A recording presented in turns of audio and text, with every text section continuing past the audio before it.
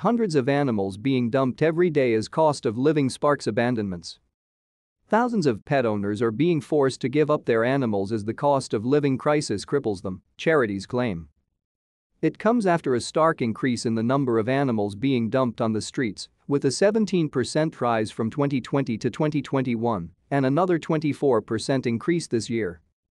Dermot Murphy, chief inspectorate officer at the RSPCA, said, "The idea of putting your cat in a cat carrier and taking them to a secluded spot in the woods before walking away, or chucking your dog out of the car and driving off leaving them desperately running behind the vehicle, is absolutely unthinkable and heartbreaking to most pet owners, but sadly we are seeing animals callously abandoned like this every single day." To stay up to date with latest top stories, make sure to subscribe to this YouTube channel by clicking the button above this video. We understand that sometimes the unexpected can happen. The pandemic and cost of living crisis proved that, but there is never an excuse to abandon an animal. There are always other options for anyone who has fallen on hard times and can no longer afford to keep their pet. A report released by the RSPCA in partnership with the Scottish SPCA shows the cost of living crisis is the most urgent threat to pet welfare in the UK.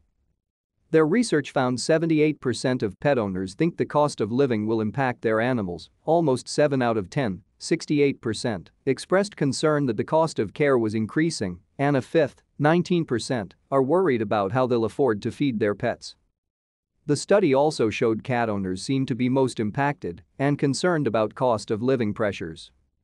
An RSPCA spokeswoman told the Mirror, "It certainly is a worrying time for lots of people including pet owners.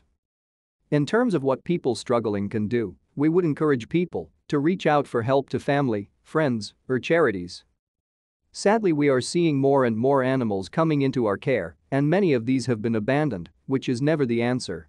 As rescue centers fill up with unwanted pets, the Blue Cross is urging struggling owners to hold onto their animals until new owners come forward to take them in."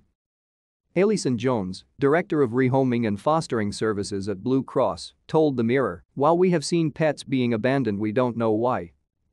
We would ask pet owners struggling to cope, for any reason, to get in touch with a charity like Blue Cross who may be able to help, and if the best decision is to rehome, we can find the best match by talking to owners about their pet. At Blue Cross we encourage owners rehoming their pet to keep the pet at home until we find the perfect new home. We also have a network of voluntary foster carers to care for pets while we find them a home and only place pets in our kennels if they need urgent help and there is nowhere else for them to go, so we hope our sites won't be overwhelmed and we would never put a pet to sleep if all they need is a loving home." The animal charity recommends struggling owners try to save on money by swapping their pets' food to cheaper brands and making them homemade toys when their shop-bought items break. With the cost of living crisis expected to worsen over the coming months, it is a concern that pet owners may be considering rehoming their pet. There are ways to cut costs on pet care, slowly changing their food to a cheaper brand, making homemade toys and treats are a few ways, Alison added. If a pet appears to be unwell or is acting strangely, we would urge pet owners not to delay talking to their vet as problems are easier to treat earlier on and not to let a pet suffer if in pain or unwell. Do not treat pets without veterinary advice or search online for solutions.